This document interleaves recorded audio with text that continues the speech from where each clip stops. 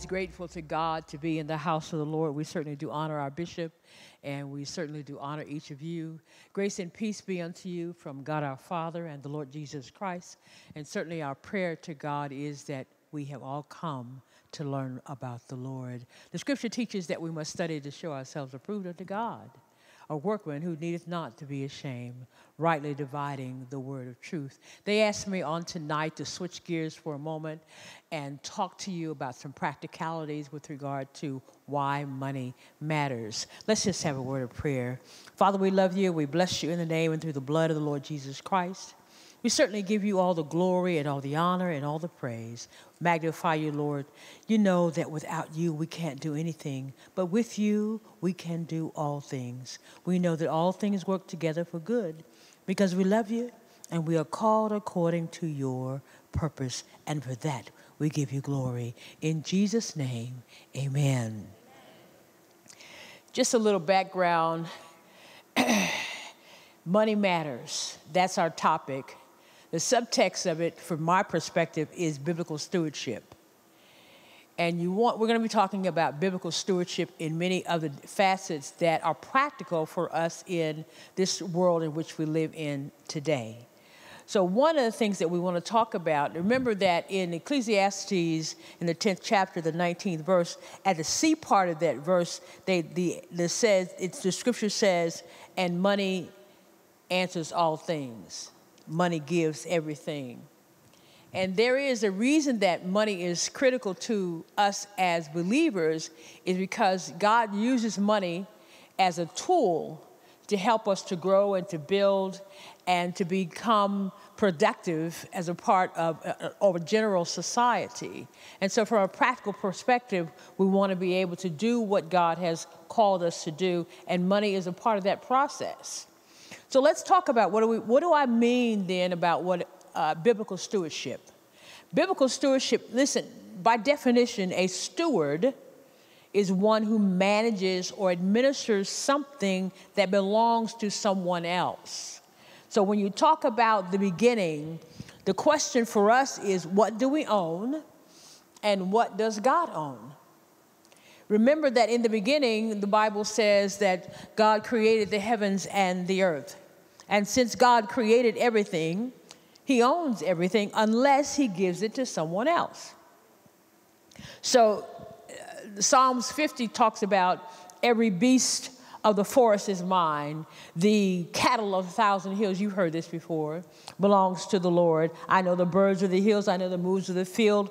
That it makes it clear that God has retained ownership of everything. So technically we own nothing. God owns everything, and yet he makes us stewards of everything that he has in the earth so that he, through us, can be glorified. So the remaining question for us, from a practical perspective as believers, is what kind of steward are you? Are you a good steward, or are you a bad steward? A good steward administers that which is placed in his or her ownership the same way that the owner would. In our case, we're saying that everything that I have belongs to God. Then the question is, how would God manage that situation that you are in? How would Jesus, how would the Holy Spirit manage your scenario? Think about that from a practical perspective. What is required of me? I can do the easy thing, I can do the common thing, and I can do the practical thing. And most of us have to think about, when we talk about stewardship, we think about it in the terms of money. We think about our houses, we think about our cars, we think about what's practical, clothing, shoes, taking care of ourselves, self-care, that's the thing that we're doing also. That's all stewardship. How do we manage this life that God has given us, and how do we do life, quote unquote, in the best possible way so that we, through him, might glorify the one who gave us life?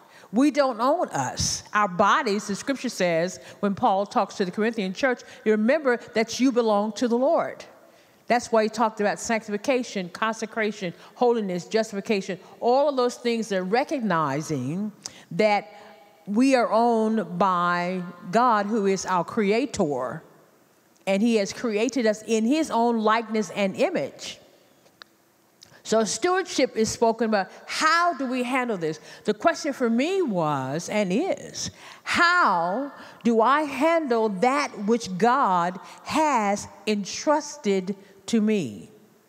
God entrusts your children to you. He entrusts your business to you. He entrusts your work to you. He entrusts your employment, your education, your mentality, your intellect, your skill set, your gifts, everything that God has entrusted to you. How are you managing that? And from a practical perspective, you remember Jesus teaches in parables. And one of the parables that Jesus teaches is in Matthew 25. And in Matthew 25, he gives, as an owner, he gives talents. This is a parable of talents. You've heard this before. The meaning of Matthew 25, it's verse 14 through 30, is a parable of talents that teaches about responsibility, teaches about the consequences, teaches about using your gift, teaches about neglecting the use of your gift, and it teaches about what God has given to each of us and how we, through the use of our gifts, should multiply it. One person, he gave a talent, he multiplied it by 5. One person, he gave a talent, he doubled it. But then there was that one who didn't do anything.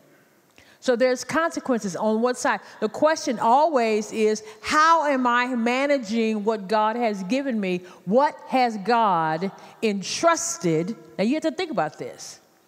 Because why does money matter? Why does my relationship with the Lord in the practical sense of life, why does that matter? Because God is entrusting me with this gift, okay? So think about that and talk about good stewardship. And listen, good stewardship does not just talk about material things. It's about everything. Good stewardship is your call to ministry. What are you doing about that? Good stewardship, as Paul tells Timothy in 1 Timothy 1 and 11, the gospel of the glory of blessed God with which I have been entrusted.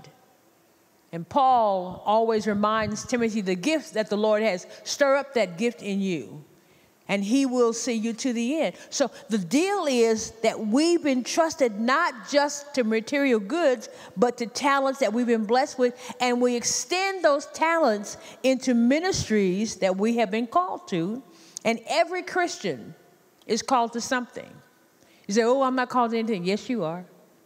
You just have to, this is my favorite thing, lean into the Holy Spirit. And as you lean into the Holy Spirit, the scripture teaches that he will reveal to you what he wants you to do. One of the things when you talk about Jesus talking at his dissertation, Bishop talked about this on Sunday, about the guardian. When you look at that practical conversation that Jesus is having in John 14, as you continue to move along in John 14, 15, 16, and 17, which is where the priestly prayer is, in John 16, he says, howbeit when he, the Spirit of truth, is come, 16:13. He will lead you, guide you into all things, and he will what? Show you things to come. So you say, I don't know how to, then I ask the question, how much are you leaning into the Lord? How much time are you spending in the Word? How much are you talking to God and asking the Lord, Father, I have this, I'm wired this way. We used to talk about being hardwired. Certain people are hardwired to be musicians, hardwired. In my case, I was hardwired to be in the law business. I've been doing this since I was 16 years old. Hardwired. And what you do is, if that's in you, then thank God we have parents and friends who will say, you know what, you really are good at that. And as you develop that stewardship and move forward in that stewardship, then biblical stewardship requires us, listen, I'm going to call on God to give me strength and to give me ability so that this thing that's in me that he's entrusting me with, that it can magnify, that it can grow, that it can develop so that I can give God glory. Remember, the bottom line for me, always you got to glorify God. I don't care what you're doing. If you're not glorifying God, you need to check yourself, because it has to glorify the Lord. We are believers, and our testimony is exactly that. Every I'll say it like this. There are people who admire you that you know not of. There are people that are watching you that you'll never see. And in a practical sense, so the testimony that you present in your moments, that's why anyway, let me get out of that. I'm not even going to go there. I'm careful. Because you have to know that whatever you're doing, people are watching you. Okay, so that's still what? Good what? Stewardship. Say that word with me, stewardship. Good biblical stewardship requires that. And here's what Paul tells the church at Philippi. He says, I can do all things through Christ who strengthens me. And that's not a carte blanche. It is a carte blanche in many ways if you are leaning into the Lord.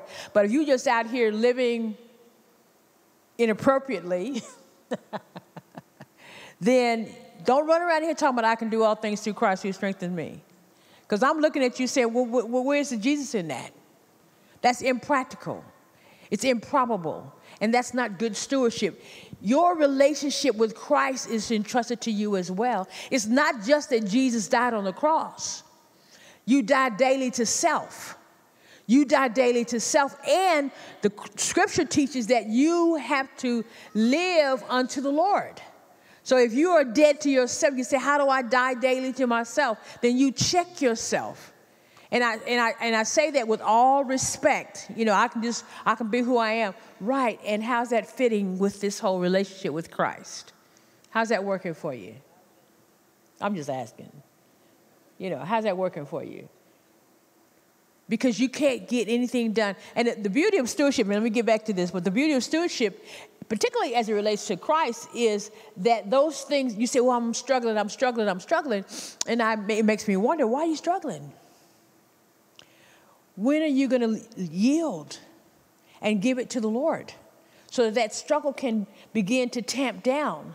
Because the more you give it to Jesus, the less the struggle is going to be. Because the Lord is going to help you in a practical way understand that situation, that scenario, and whatever it is that your propensity is, your proclivity toward that thing, so that the Lord can deliver you from that, so that you through him might have a testimony that says, you know what, the Lord delivered me from that. Like, nah, man, I'm good. You gonna do it? No, I'm good. Why? Because I'm delivered. Okay? That's a part of what? Stewardship. It's still a part of stewardship. I work hard, I love hard, and I'm walking in the grace of God hard. Okay? So I recognize that all I have, everything I do, even my very self, it's all to glorify God. And obedience is a part of that. In him we administer what we are trusted with according to his will, as he wills. So you say, like Jesus at Calvary, in the Garden of Gethsemane, in the humanity of Christ, he says, Lord, take this cup from me. And in the divinity of Christ, he says, nevertheless, not my will, but thy will be done. So at that moment, the entrusting of the whole world and the weight of the world is upon the shoulders of Christ. And so you yet still see that he has entrusted him. So good biblical stewardship acknowledges in all that we do, we belong to Jesus. He gave it to us, and we live for him. Because here's the deal. Stewardship is our response to God's love. This is how I show Jesus that I'm good. I'm saved. I'm living for the Lord. I'm a living epistle. I'm going to manage what he's given me, my gifts, my calling, everything that I might glorify God. So my biblical stewardship is a demonstration of my love for Christ so that I can give him glory in the name of Jesus Christ. Amen. Amen. Amen. And so one of the things that we talk about money, I know we're talking about money, but I'm going to always talk about Jesus. Y'all just get ready for it because he's coming. Okay? So this is the deal. What does the Bible say to us? We're talking about stewardship because we're still talking about money, why money matters. Are there instructions that we need to follow? Most of it are going to be in Proverbs, but are there instructions that we need to follow with regard to managing finances?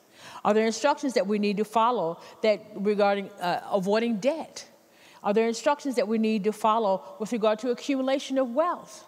All of those things are there. The Bible speaks to that and helps us to give the advice that we need is in the scriptures, and the warnings that we need are also in the scriptures. Okay? Proverbs 6, for example, it's a very good proverb. In 6:1-5, it says, listen, debt is like being hunted down by the hunter. It's in there. My son, if you put up security for your neighbor and have given your pledge for a stranger, back in the day, they used to always tell you, don't be a surety, is S-U-R-E-T-Y, surety for someone else, because you don't know if they'll pay that debt. And what would happen is, this is what we call a guarantee. You know, I'm the guarantor. That means that if he don't pay the debt, guess who's going to pay it? You're going to pay it. Okay? And in the old church, they used to tell you, don't do that. You can't sign for somebody else because you don't know, because it's a character test. All right? Stewardship is also a character test.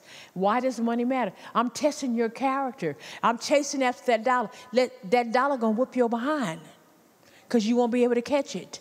You're going to always need one more dollar. Don't chase money.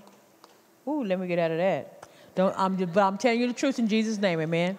I told you I'm going to bring Jesus in everything. Don't chase money in Jesus' name, amen?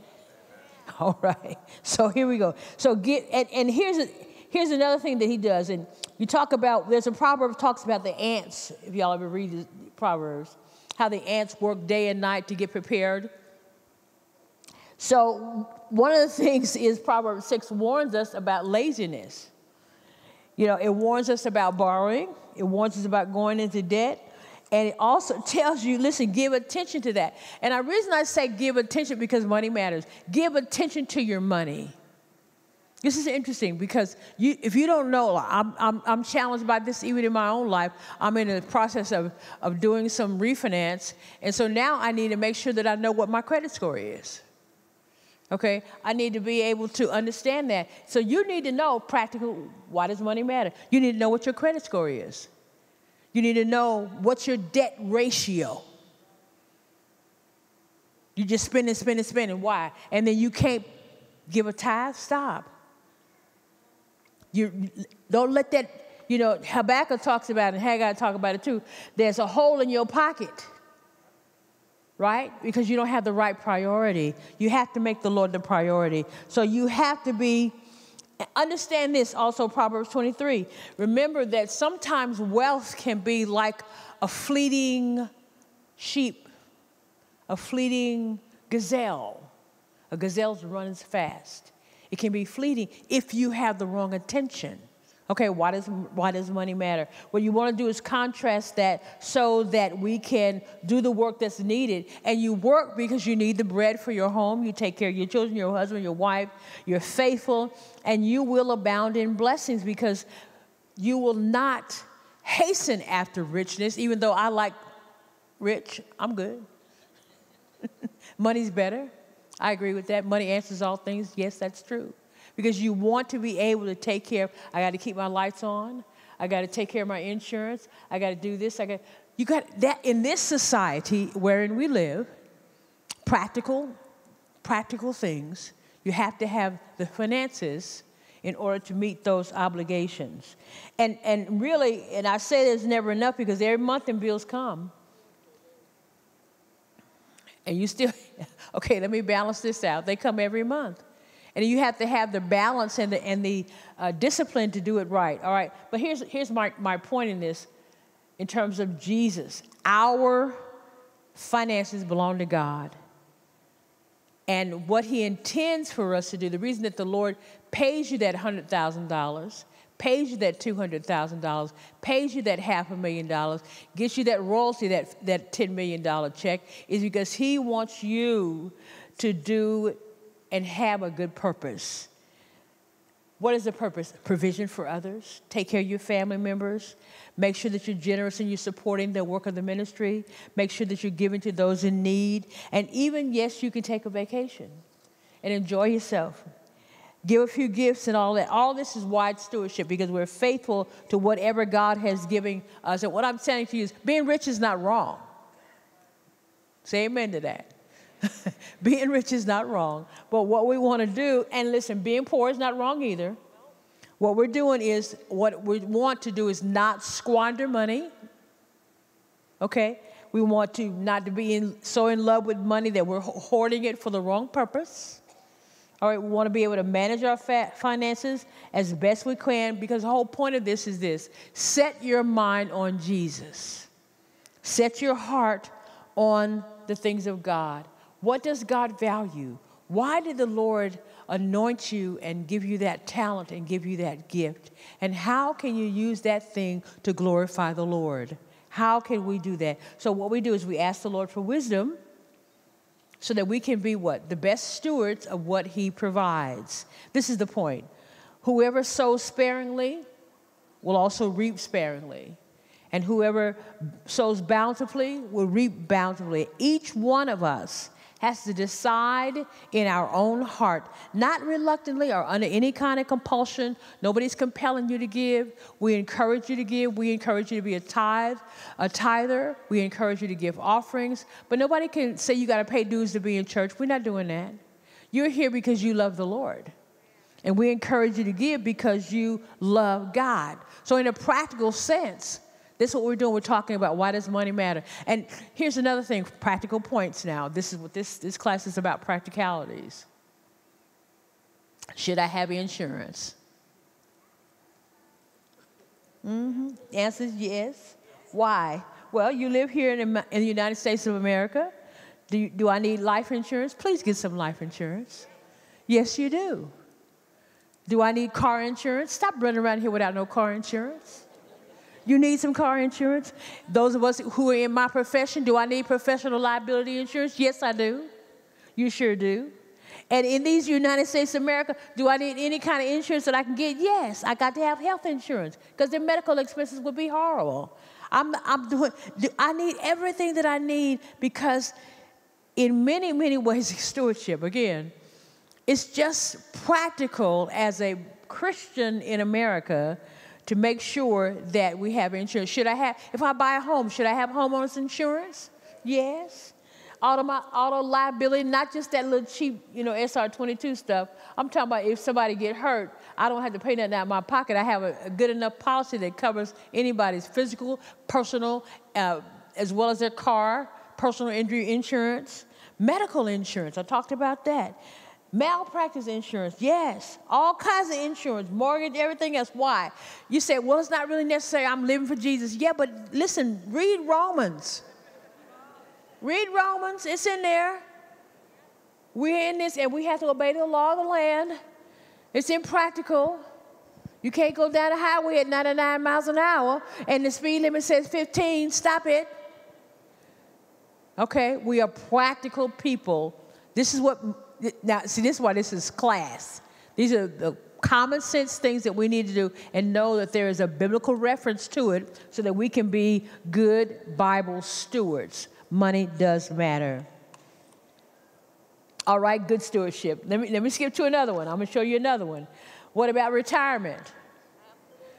Should I have a retirement account? Of course you should.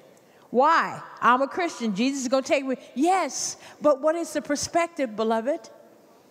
You ask the Lord, Lord, how are we going to do life? And how long am I going to do life in this body? And if I'm going to do life in this body to 90, 100 years old, do I have to have a retirement plan? Of course you do. I've been working in a railroad. No, you need a railroad insurance. I'm talking about some practical stuff. Well, I'll get Medicare and I'll get Social Security, but them little dollars ain't going to last you for the next 100 years. Should I have insurance? Yes. When it comes to taking care of ourselves, God encourages us to do what? Be wise. Okay? Work hard, be wise. He wants us to make wise decisions. He wants to set us up for success and not failure. He wants us to work hard. Yes, he wants us to be able to take care of our needs. And so that you are not dependent on somebody else. You say, don't be foolish. Prepare. Plan. Lay things out. Think it through.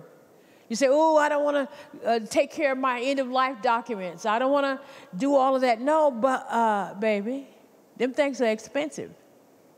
Plan. Why does money matter? Because there's some practical sides to all of this. This is the practicality of what we do. In addition to loving Jesus and running up and down the aisles, we can leap and shout and jump. But then at the end of the day, the Lord says, in business, be what? Men.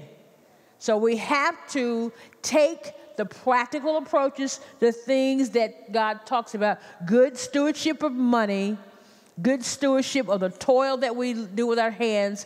And here's the thing about Joseph. Anybody heard about the Joseph School of Business? You know that, and Bishop is talking about it all the time in all of these ILS and that things that are coming up, is because he's teaching you the practical answers to things. You're going to build a business, you have to have some practicalities. You have to know what foundation, what documents do I have to have, what accounts do I need to open up, what kind of money, what kind of percentage, what kind of ownership scenario. Should I do an LLC? Should I do an S Corp? Should I do a C Corp? What should I do? Is it a partnership? Is it a sole proprietorship? What am I talking about here? Practical ideas and concept, because what? Money matters.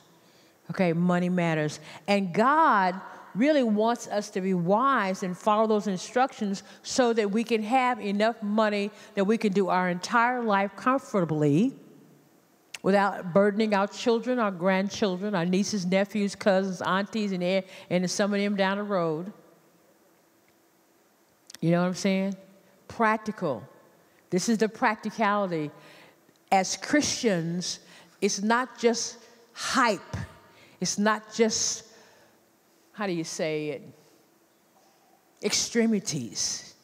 You have to have practicality on top of everything else. Does that make sense to you?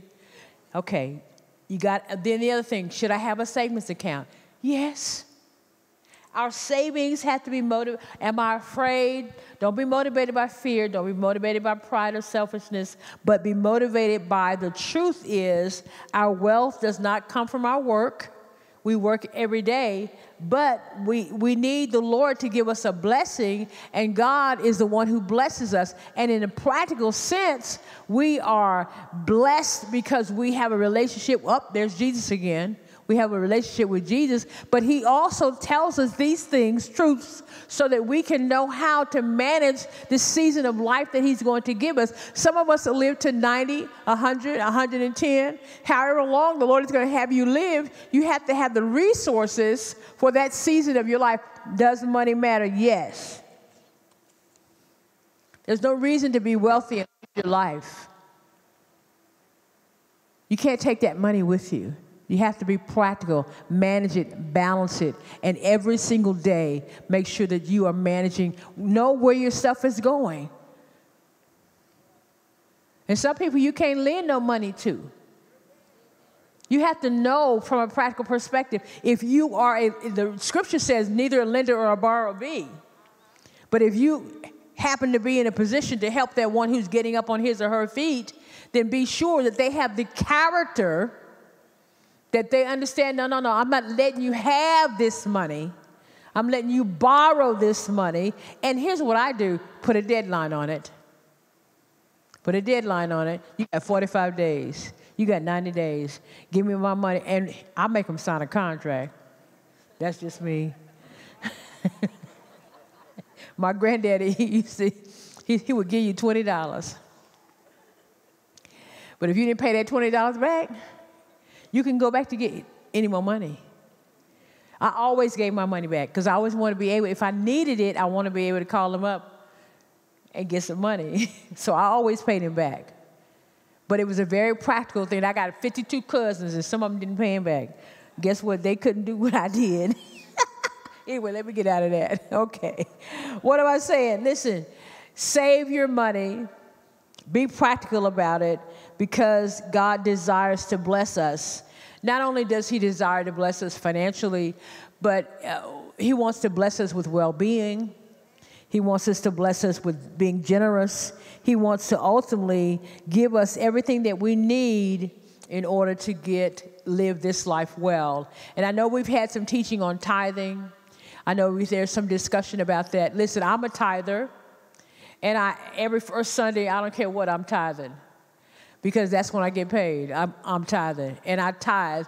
I was tithing on my gross until my bills changed, and I tithe on my net, but no matter what, I tithe. And gross or net, I give it to the Lord. Okay, I give it to the Lord because I want the blessings that come with being a tither. Some people say, well, you don't have to tithe in the New Testament. I would suggest that they got that wrong. Now, the New Testament doesn't have a scripture like the Old Testament. And those of you who are in our class, we talked about the 5 offerings that were in the book of Leviticus and how Jesus has come, and all of those things have now been solidified in the one offering, which is Christ on Calvary. Do I give? Yes. Why? Because Paul teaches in Corinthians that God loves a cheerful giver. He loves a cheerful giver. And we give out of really just a joy of the Lord being my strength. I give cheerfully because I want to glorify God. I give cheerfully because I want to worship God by serving Him. I give cheerfully because I know the Lord has blessed me, and I don't have a tight hand. I don't keep a closed fist. I always say closed fists don't get blessing. You have an open hand. I open my hands because when I open my hands to the Lord, I am worshiping God, and I open my hands, and I am a conduit that money can flow through and get to do what God intends for it to do in the earth today. So that's what we do. Does money matter? Yes, it does. And we are practical in that blessing. I'm a tither. And here's the other thing that I want to encourage us, particularly in our cultural dynamic. Listen, don't be cheap with God. You do not expect the Lord to be cheap with you. When the Lord blesses you, you want to run down the aisle, do 3 flips in the front, and run back up the back because the Lord has blessed you. And you know why He did it? Because you were generous. Generosity is a part of who God is. It is a generosity of God that gave us Jesus Christ at Calvary. It is the generosity of God that opened up every door. It's the generosity of the Lord that says, I will pour you out a blessing that there shall not be room enough to receive it. But the scripture says, but thou shalt remember the Lord thy God, for it is He that gives you power to get wealth. Remember the Lord when you are earning your money. Remember the Lord when you're giving your tithe. Remember the Lord, because the practicalities of God pouring in some 30, some 60, and some 100-fold is because His generosity has been poured out to me, and I pour out that generosity the same way He gave it to me. I give it right back to Him in the name of Jesus, because I want the kingdom of God to grow and to grow bigger and bigger, that the gospel of Jesus Christ might be spread across this world in the name of Jesus. Hallelujah. Glory to God. Amen. You got to be practical. There are practicalities. There's some other things you think about. Inheritances. Make sure you do your will. Okay. Y'all got quiet on that one. Do a will. Do your will. Get your legal settlements and get all your documents organized. Taxes, tax refunds, everything that's there. All of this is scripture. I know y'all think it's funny because there's no scripture that says thou shalt pay your taxes. No, but you live in a society, Romans 13, you live in a society that we want to do better than they're doing right now. They're kind of raggedy right now. But nevertheless, amen. Ooh, Jesus, help me. So, as the Lord prospers you, amen. So we want to do that. Here's the point. You want to be able, I say this to you with all due respect, in our heart, tune into God and be a cheerful giver. You say, Lord, I need anything you think you have need of. This is what I used to do, and I still do it, really. I sow a seed for that. You know, I said, Lord, let me sow this seed because I need you to open up a door in this area of my life, whatever that happened to be. You sowing a seed. It's not as if you're paying God anything. You're not. But you are just bringing your heart and your desires and your wishes and your hopes before God. And just like every time when you come before a king, if you read this over in the Old Testament, when you come before your king, you always come with an offering. Okay, you come with an offering. He says, I bow down and I worship you. I give you an offering, Father, and I give you the best that I have. I don't give you the leftovers. I'm not trying to tip God, okay? I'm giving you the best that I have, and I'm sowing a seed, Lord, and I put the seed out of humility out of my heart. Lord, I'm asking you in the name of Jesus. This is the area that I have a concern about. Maybe you have a loved one that's on the wrong side. a child that's wayward, as we used to say. You say, Lord, I need my son, I need my daughter. So I'm going to sow this seed so that you could, and lift up a word of prayer. And maybe you want to buy a house. This is what I did when I was first starting to buy this house that I'm in now. I've been here for over 20 years. I used to volunteer every week at Habitat for Humanities. I helped build those houses. I helped clean those houses. And I was already a lawyer. Okay? So I'm not bragging. You humble yourself and you do what's necessary. And I asked the Lord, I said, Lord, how do I do it? He said, I need you to do this. I would go over there, talk to those people, talk to them about their situations, talk to them about their scenarios, talk to them about their lives, and sow a seed of volunteering in the area for the thing that I wanted. I want my own house. So I sowed a seed by volunteering. Okay? I used to feed the homeless. I still do that. I volunteer a lot. Amen. So we do that because those are all seeds that we sow in the kingdom of God because we want the Lord to open up the windows of heaven and pour us out a blessing that there shall not be room enough to receive it. So we don't do it out of just impractical, but the Lord has given us a manner, a way, if you will, how to get things done. You know, come before the Lord with thanksgiving. Come before his presence with an offering. Come with him with worship. Come with him a heart that's humble and bowed down. Say, Lord, this is what the need of my family is. My children, my grandchildren, my son, my daughter, my spouse, my work, my employment, whatever it is, Lord. There's a situation on my job. I need your help. Let me just sow a seed. Father, I bring this to you in practicalities. And no vendettas either. I just talk to the Lord and let the Lord work that out. Right? I'm not being vindictive. I'm not being, as I say, vengeance is mine, saith the Lord. I'm not trying to do any of that. All I want to do is worship God. I'm worshiping the Lord and saying, Lord, here's what's going on. And listen, here's the thing about God. The scripture really teaches that he sees all things. The beauty of the Holy Spirit is that he is omnipresent, omnipotent, omniscient. He is always there. And what we do is we need to recognize his presence. This is me. Recognize the Lord. And Father, I just worship you. I lift this up to you and I worship you. I bless you and I give you glory. I worship you. I magnify you, Lord. I worship you. This is what's going on right here. I know you see it, but I worship you. The scripture says, Romans 8:26, likewise also because of our infirmities, we don't know what to pray for as we ought, but the Holy Spirit himself will make intercession with groanings that cannot be uttered. And he that knows the heart, that searches the heart, knows what is the mind of the Spirit because he intercedes according to the will of God. And we know that all things work together for good for those who love God and who are called according to his purpose. And so I start the baseline, likewise also.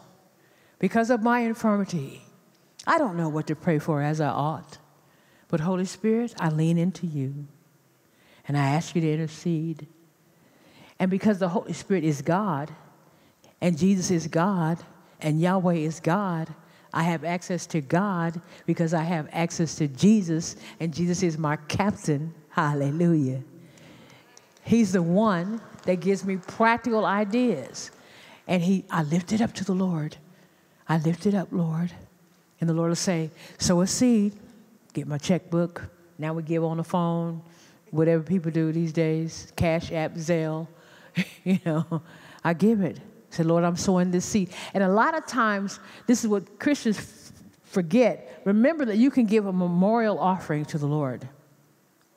Just be reminded of that. You can say, you know what, for this thing right here, Lord, I'm assigning a task to this seed that I'm sowing. This is my memorial offering. This I give for this. And I ask you, Jesus, to open up this door, that this can happen, that I can do this in the name of the Lord. And you worship God. Father, I want to remind you that I have a memorial offering before the kingdom. And I worship you, Lord. And I thank you, Father. I thank you for every open door. And everything that's not you, shut the door.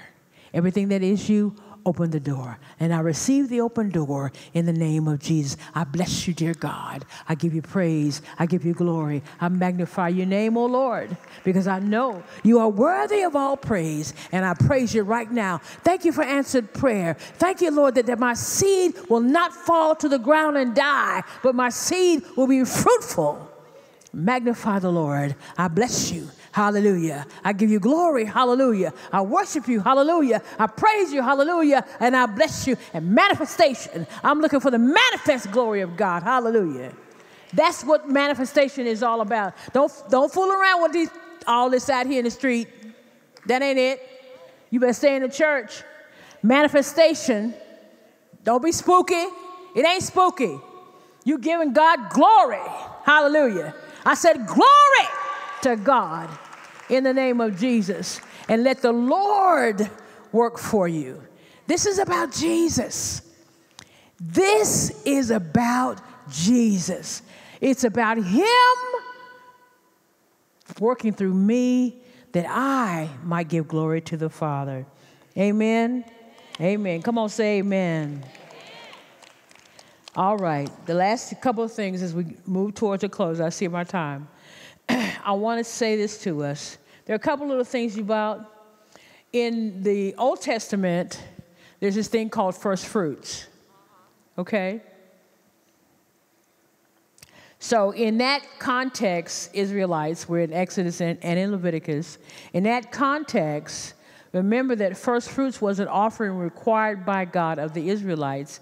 And you'll see it in the Old Testament law many, many times. In Exodus 23, the best of the first fruits of your ground you shall bring to the house of the Lord. In Leviticus 23:10, speak to the people of Israel and say unto them, when you come into the land that I give you and reap its harvest, you shall bring the sheaf of the first fruits of your harvest to the priest. In Proverbs 3:9-10, it says, honor the Lord with the wealth, honor the Lord with your wealth and with the first fruits of all your produce. Then your barns shall be filled with plenty and your vats will be bursting with wine. And the most comprehensive passage about first fruits is in Deuteronomy 6. And so Deuteronomy 26. And what you want to do, essentially this is what it does.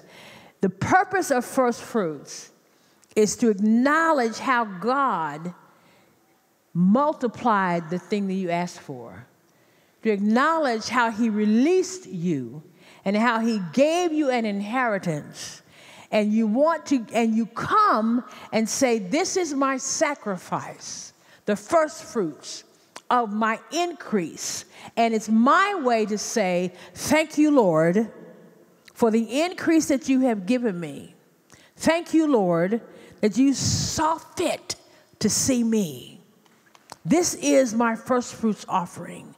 The offering is brought because I want to display before God that the sustenance that I have, the substance of who I am, everything and every blessing that he has given me comes because I'm very clear that it came from God. I'm clear about that. I'm not trying to say some soothsayer. Nah, this is from the Lord. And so my relationship, remember, bring your heart to God. Bring your heart to God. Your relationship is such that when you worship God, see, God sees the heart. He sees your heart. He knows if you have enough. He knows if you need more. He sees what there's this thing, the scarlet thread, that he's woven into you. There is that thing that you're hardwired to do. Lean into God. Lean into God and get from him the answer to that question. You're like, Lord, what is my purpose? What is my purpose? Have you talked to Jesus? Have you? When you talk to the Lord, he'll reveal himself to you. There is a revelation that comes from God.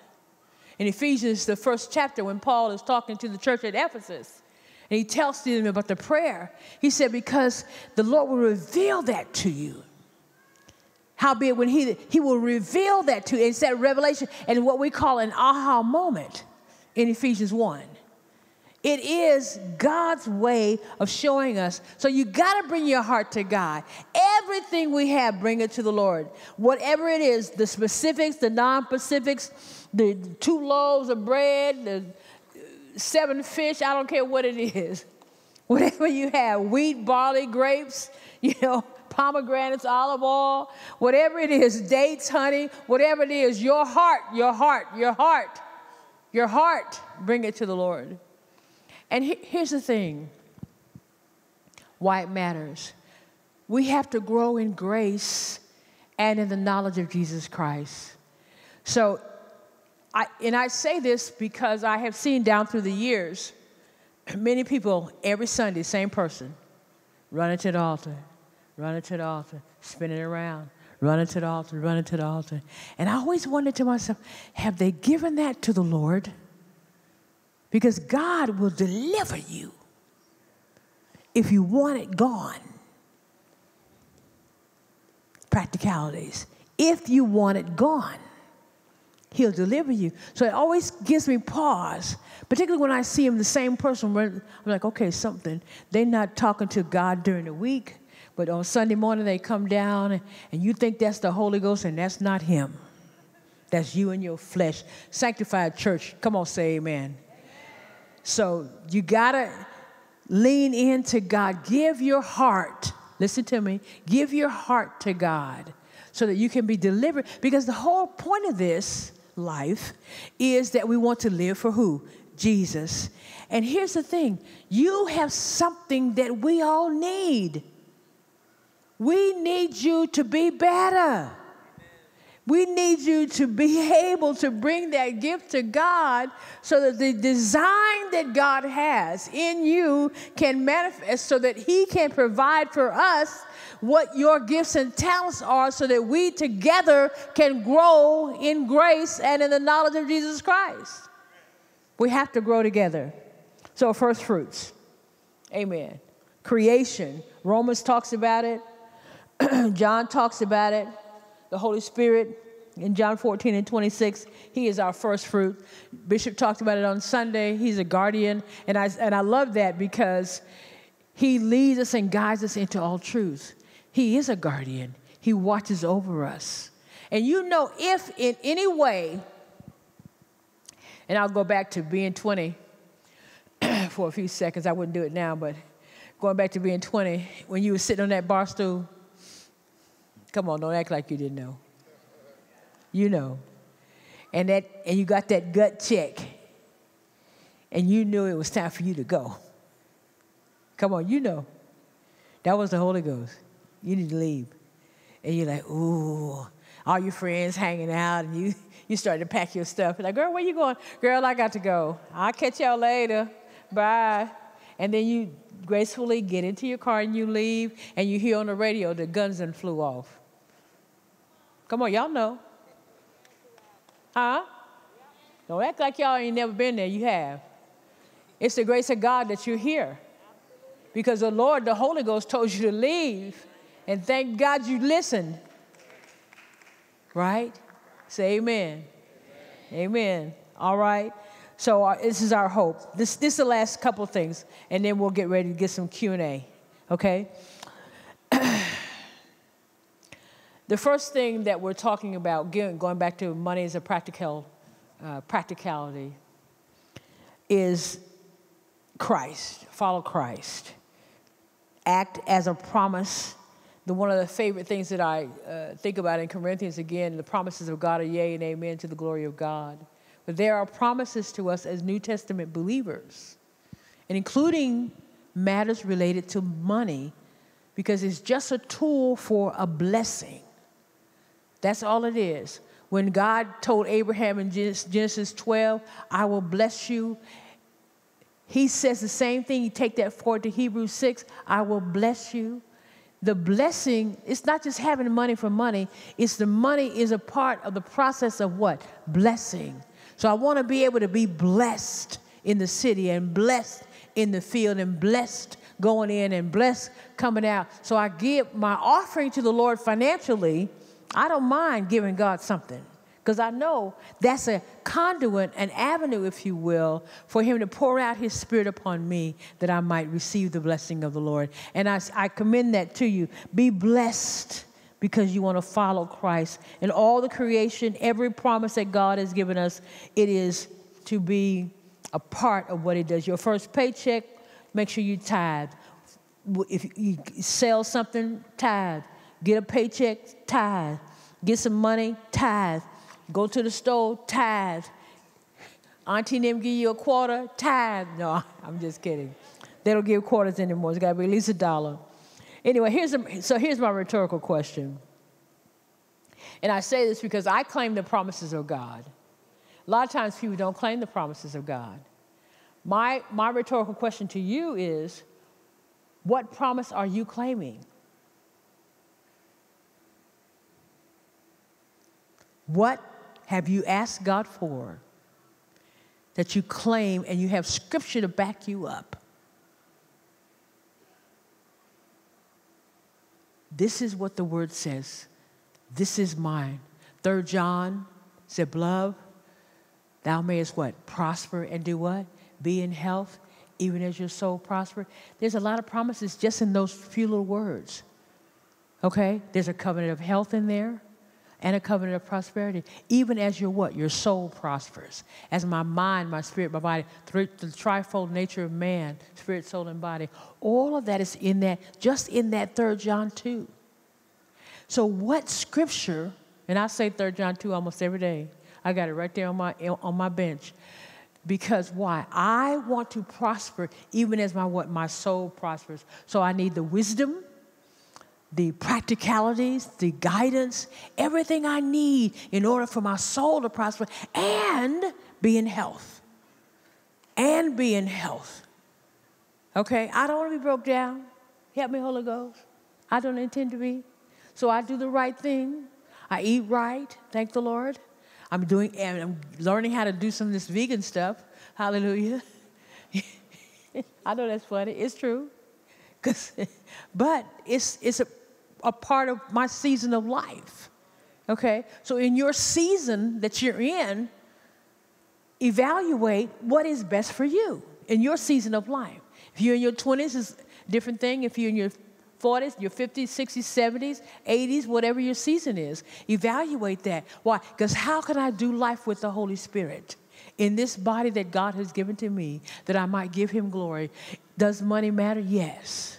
Because I get good health insurance. I get a good doctor, all of that. All of that is a part of this blessing that he gives me because of my relationship with Christ.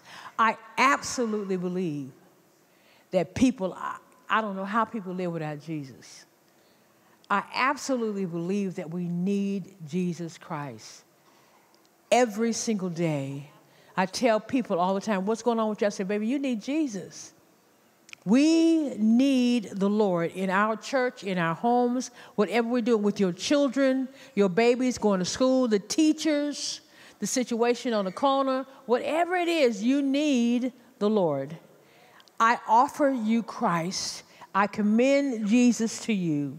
I think that the New Testament teaching is such that the church of Jesus Christ has to be a witness to everything that he does. He gives us the faith, and he entrusts us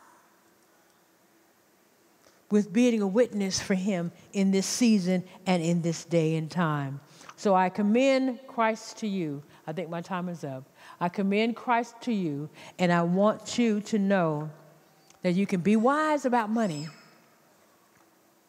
Be wise. Save your money. All the things that we mentioned, every little practicality that we've talked about, and I didn't even exhaust all of them. But do your research.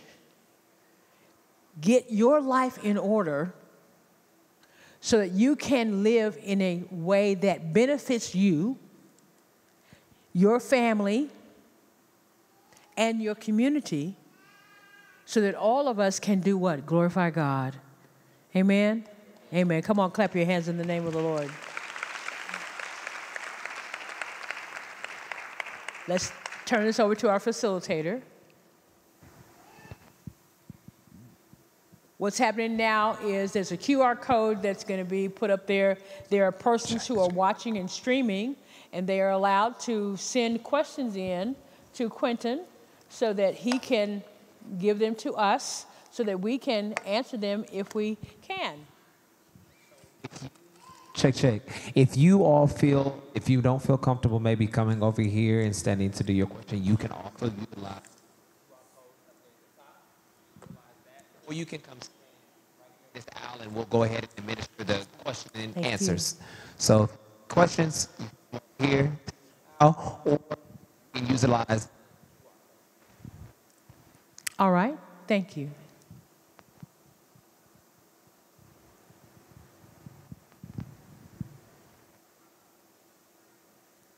We're having a challenge with our mic to our IT team. Can you help us?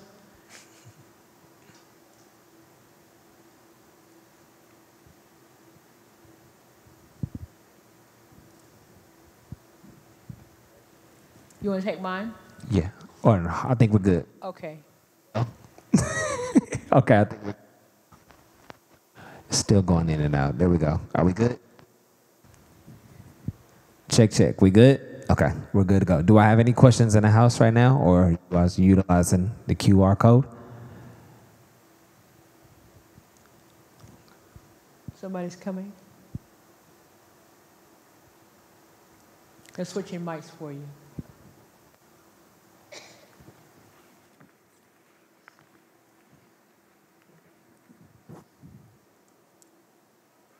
All right, we have some from our eChurch audience. Let's see. So we're going back to the basics. The question that we have is from our YouTube audience, eChurch, and they are asking, what is a memorial offering? Can you give a true definition? What is a memorial offering? There is something that you have in your heart that you want. I'm going to give you a practical definition. Something that you have in your heart that has not happened, that you're asking the Lord to make happen. And what you're doing is you are offering to God as a memorial for that thing. Lord, may I dedicate this offering, in other words, to you, and I'm asking you for this. And it has to be scripture. Don't be out the way about it. Everything, listen, if I give you anything, I'm telling you this: be saved, be sanctified, and be full of the Holy Ghost. Jesus is not Santa Claus. We're not doing that. Everything you have and that you ask for, honestly, out of a heart of worship and a heart of thanksgiving, you bring it to the Lord and say, Father, this is going on in my life, and I want to dedicate this offering to you about this thing. And I bow my knee to God in humble submission, and I ask you in the name of Jesus for an open door that this thing can be resolved or this thing can manifest. Listen, I believe in holiness, so don't.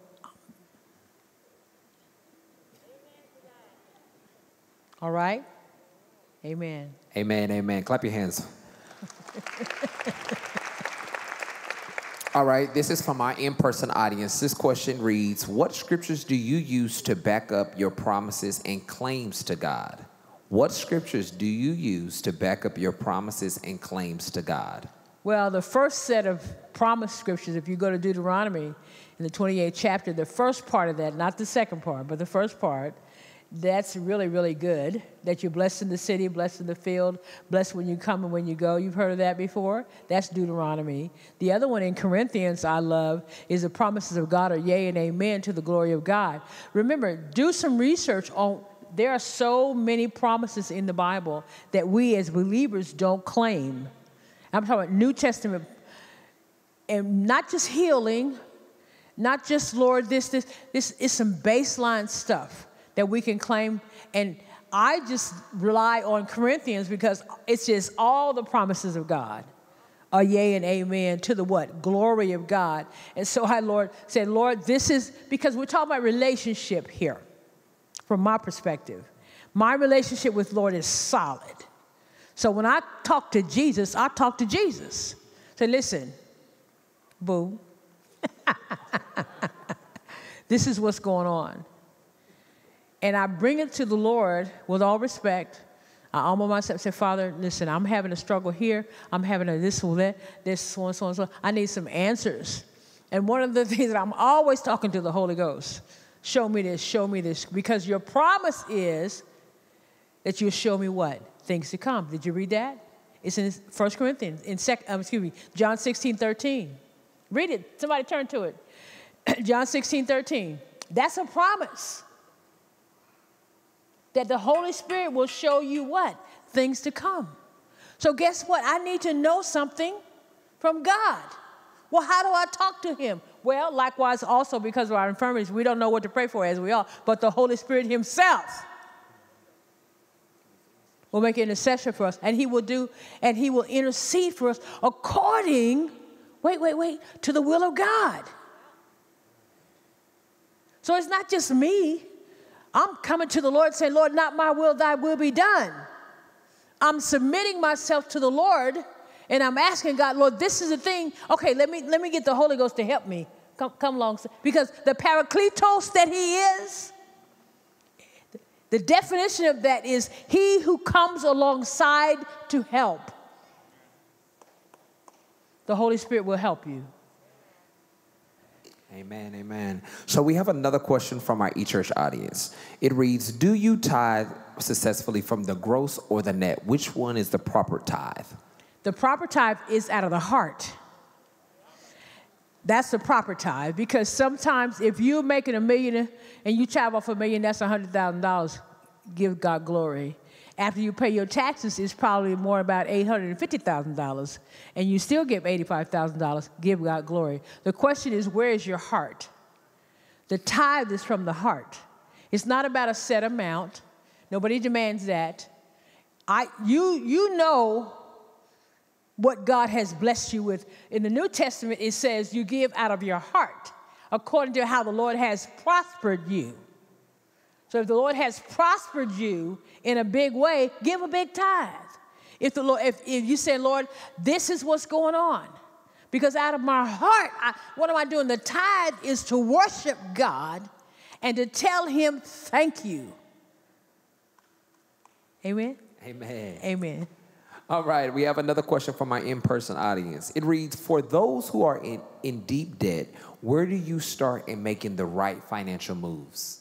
Well, I would evaluate the debt first. Stop spending.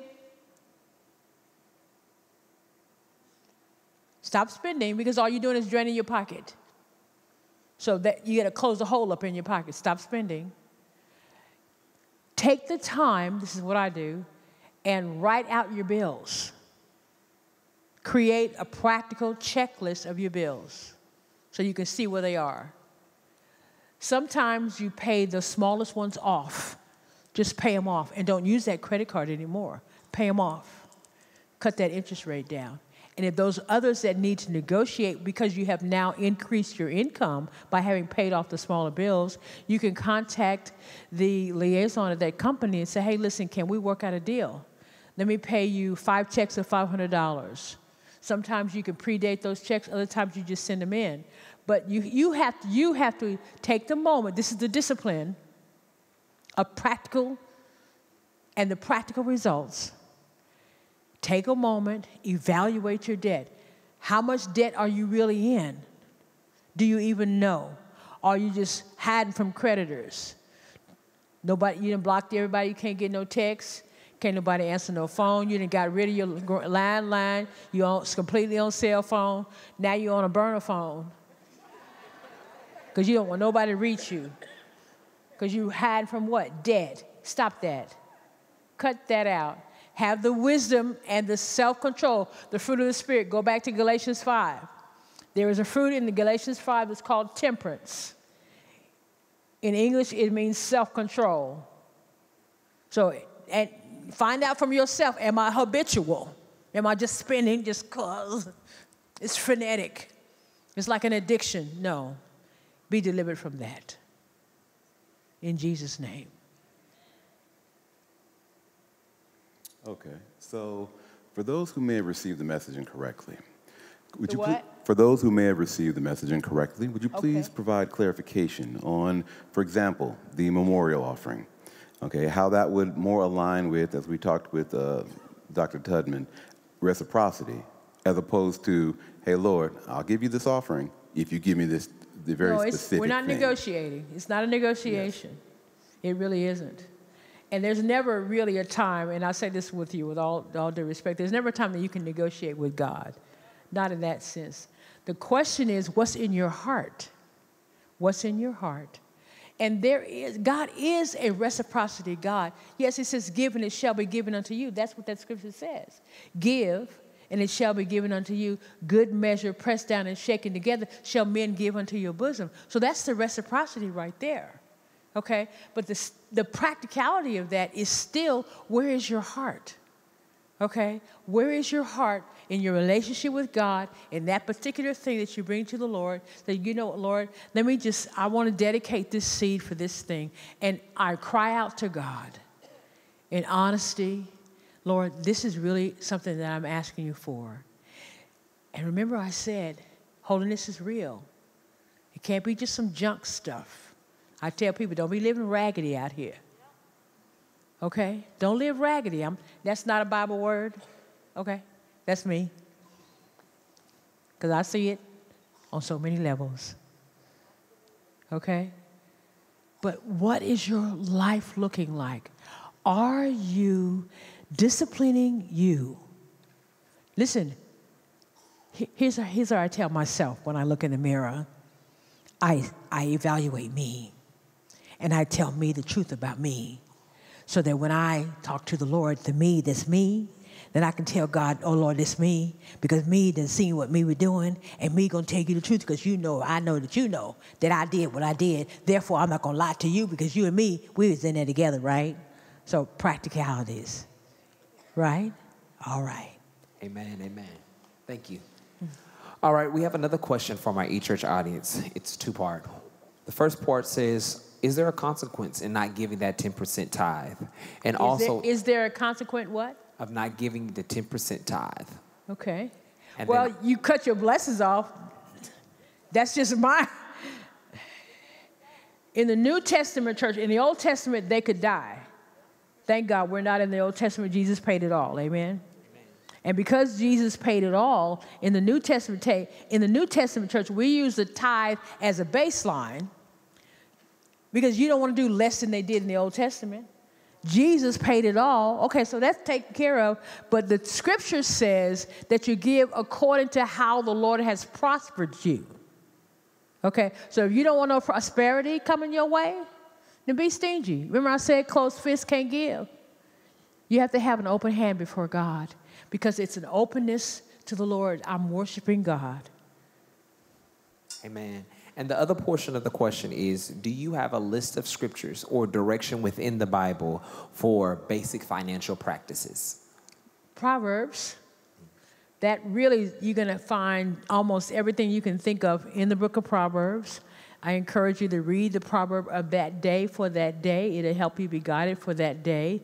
For example, today I think is the 25th. Read Proverbs 25. Tomorrow's the 26th. There are 31 Proverbs. Every day of the month, there's a proverb for every single day. Amen. Another question from our eChurch audience asks, how do we make stewardship strides to teachings tonight within the family when you're trying to break the generational curse? Well, I would challenge you, don't start trying to teach it unless you have successfully done it. Okay? So what we want to do is to be a living epistle. The scripture talks about that. In other words, I am the practical example. In my personal finances, this is what I'm doing. And then as you become more and more successful at it, your family members will see what you're doing, and over time, they'll get on board with you. But you can't make it a mandate because it has to be done out of the heart. Does that make sense? It has to be out of the heart. All right, the next question says, you mentioned tithing, which I believe is godly and should be embraced by all believers. But can you please clarify your statement on whether we should tithe once again if we have multiple streams of income? Should it be from all streams or just one? All. All right, another question is coming from our eChurch audience, and it asks, do you give any information about what an S Corp and an LLC is? I actually do give that, but I suggest that you hire competent counsel. I direct people to choose the lawyer of your choice, especially one who is dedicated to business. Every lawyer is not dedicated to business. So you want to find a business lawyer who can help you with those things. What would you say to a person who is struggling financially, but also wanting to be obedient with their tithe and offering? Start small and grow and grow. All right, whenever you say first fruit, this is coming from our eChurch audience as well. Whenever you say first fruit, are you saying that is within the money that you would use to tithe, or is that separate? It's separate. Okay. Remember the tithe and the offering. The first fruit is an offering. Okay, it's a tithe and an offering. And you give your tithe, that's your baseline. Okay, and the offering, that's the up and above. And you do that because, listen, God has been so generous to you, because everything doesn't require a first fruits offering. All right? And a first fruits offering is a manifestation of a significantly generous moment in God that you have received from the Lord, or you're going to memorialize something that you desire, okay, above your tithe. All right? It's another question from our YouTube audience, and it says, you spoke on the manifestation through tithing and calling on the blessing of God. How do I explain this scripture to a teen or young adult caught up in the manifestation/TikTok movement? Well, ask that person, do they know Jesus? That's the first thing. The revelation is the Lord. The revelation is Jesus Christ. You know, and they have a lot of movements out here, and I say the practicalities of this because we are the church. So the key for what we do is a relationship with Jesus Christ. And I tell everybody, have you met the Lord? So lead that teenager to Christ, and then get that teenager in a Bible-teaching church. All right, our last question is from our eChurch audience, and it says, what biblical principles can guide us in making wise financial decisions throughout our everyday practices? What biblical principles? Mm-hmm. Everyday practice? I would say, I'll go back to Proverbs for a minute. The scripture said, Proverbs 3, 5, and 6, is all your ways acknowledging him, and he will direct your path. So every single day, acknowledge the Lord, and he will direct your path. That's Proverbs 3, 5, and 6. And if you just look at all the Proverbs, a proverb for that particular day, I promise you that there's something in that moment for that day that will guide you through that day. Proverbs, one proverb a day. They're already, you don't have to worry about which date, just look for the number. Proverbs 1 on the first, second, every day is a proverb for that day. Read that proverb. Read that proverb. Meditate on the word of God. Meditate on that proverb and ask the Lord, Father, thank you for this. Because proverb is there to give you wisdom. Okay? And wisdom is the principal thing. And therefore, get what? Wisdom. And in all you're getting, meditation, get an understanding. That's what that's for. And then, because the Lord will show you things to come. Right? Amen? Amen. There's a survey online. Please do your survey. This is a model class. This is our template. We are doing a model class here in our church. We want to hear some feedback from you because we're asking to be able to put this into a more practical level. So if you take a moment, there's a QR code. Please, sirs, and please, ma'ams. Please fill out your survey. We encourage you to do that. You are invited to come to the house of the Lord. We welcome you in the name. If you have not received Jesus Christ, go to the website. You can have a prayer. Come see the Lord. Come see me. Come say hello. Amen. Come be a part of our family. We worship God. Come on, clap your hands, everybody.